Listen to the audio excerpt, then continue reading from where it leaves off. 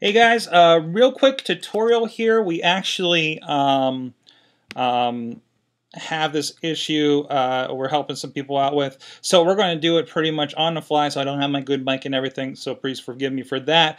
But in this case, we've received... I have somebody sending .WMAs, and you've probably seen this if you're a Mac user, Macintosh, Apple Mac user. If you get something that's a .WMA or a .WMV, in this case an audio file, so it's a .WMA, and you can see over here if you pull it up in this fashion in the Finder, it actually says Windows Media Audio.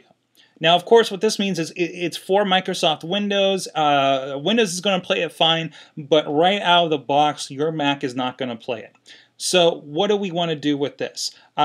First thing you want to do is after you've downloaded it, you have it on your computer, and of course it's not doing anything, it's just sitting there. I'm going to go to Google here, and I'm going to type flip, F-L-I-P, the number 4, Mac, M-A-C, and go ahead and search for that.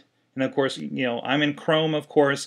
If you're in something else, you can probably go to google.com, bing.com. It should mostly get you there. Now you see the first entry here, and see I've already clicked on it before. Flip for Mac -Telestream. Telestream's the company. And if you need that address, it's telestream.net/flip4mac.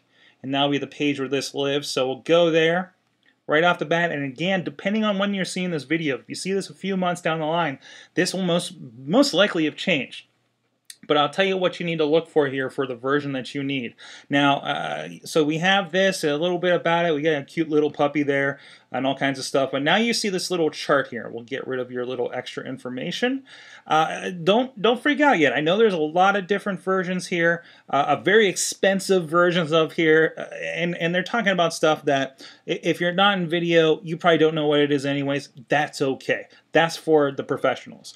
We just want you to play your file. And we see right here, features, play Windows Media using QuickTime.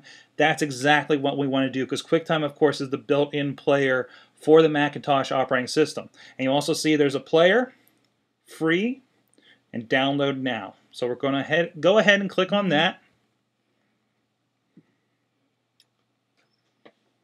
And we got our screen here, official Windows player on the Mac, flip for Mac, in this case 3.2. That version may change again depending on how far along the line you see this video. So we'll go ahead and download 3.2, this green button right here in the center. So go and click that, and that'll download however you do it. It's not very big, only about 80 megabytes. If you got a okay broadband connection, that'll be downloaded in no time. So I actually have a couple versions here.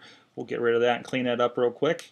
But what you should see in your download folder, if that's your default, or wherever you put your downloads when you get stuff off of the internet, I have flip for Mac, the bunch of numbers, and .dmg.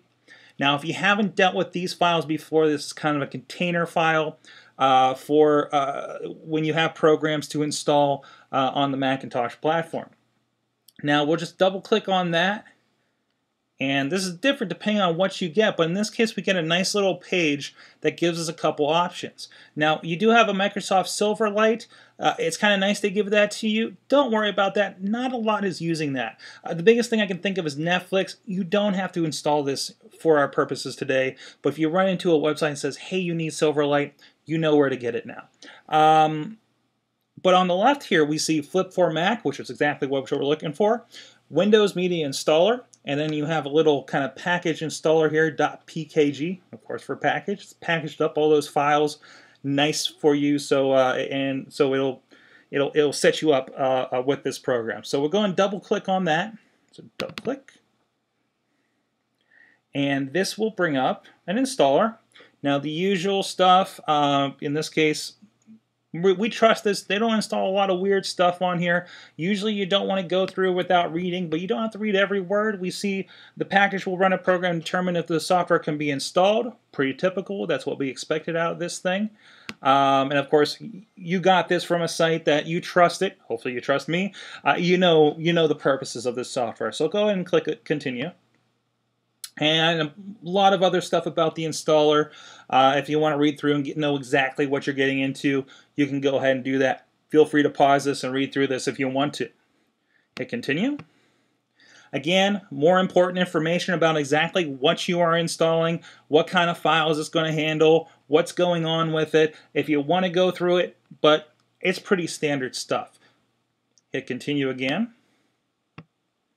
And again, the software license agreement, the usual legal mumbo jumbo that we get when we install stuff. I'm sure you saw it when you first turned on your Mac, when you first got it as well. Hit continue again. Again, kind of remind you that you are agreeing to legal terms, pretty typical, so we'll go ahead and agree to it. And just a reminder, it's going to take up a little bit of space on your computer, and it's going to do a standard installation. So down here on the right, we're just going to click Install. And of course, with all programs, it's doing something with your system, and it's really nice that the Mac says, hey, this is important, we need your password. So I'm going to put in my administration password, and of course, everything's going to install.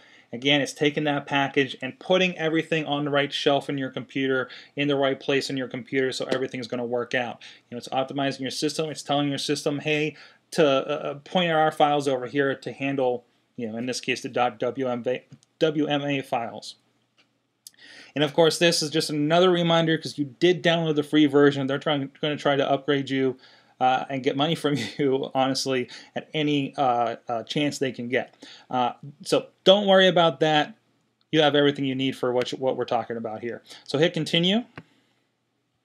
And again, do you want to learn more about Flip for Mac? I'm pretty sure if you hit OK, it's going to go to the website to tell you more about the products and everything that we are pretty much already at. So don't worry about this right now. We don't want to get to our task at hand. So hit no thanks. And there you go. Installation was successful. We'll hit close on that. And we'll go back to downloads where we have our .WMA that we were dealing with before. And so we're going to go ahead and double click on that. And it's going to load up this player here real quick because I had it open before. Now we'll go back and hit play.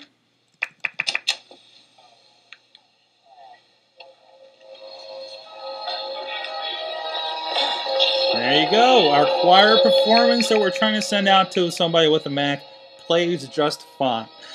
Now, when you first open this, it didn't do it for us this time, but you may get a voice that says you're using a preview or an evaluation copy of Flip for Mac. So that may overlay your audio. If you just legitimately want to say, hey, I want to listen to this audio, not a problem. If you want to use something on more high end where you don't want that reminder when you open this program, you might want to go pay the $30. Trust me, it's worth it if you do a lot of work with this stuff. But if you don't, just want to get that file to listen to, watch, whatever, with the WMV files, this should be fine. Again, if it was too quick for you, please go back through, watch through a couple times if you need to. Feel free to pause as we go step to step, because depending on your computer, it may be a different length of time for that installation process, downloads, stuff like that. If you have any questions, this video, of course, is here on YouTube. Hope that's where you found it. And there should be a comment section if you go to the page, even if you click that little title at the top if I'm embedded somewhere. And go ahead and drop a comment on there. It's on my page. I will respond to any of those if you have any questions, any technical problems with this process. Again, I'm Mike Sorg with Sorgatron Media, at Sorgatron on Twitter. I hope you enjoyed this. Pretty simple way to get your Windows files that people just keep sending you work on that Macintosh computer. We'll see you next time.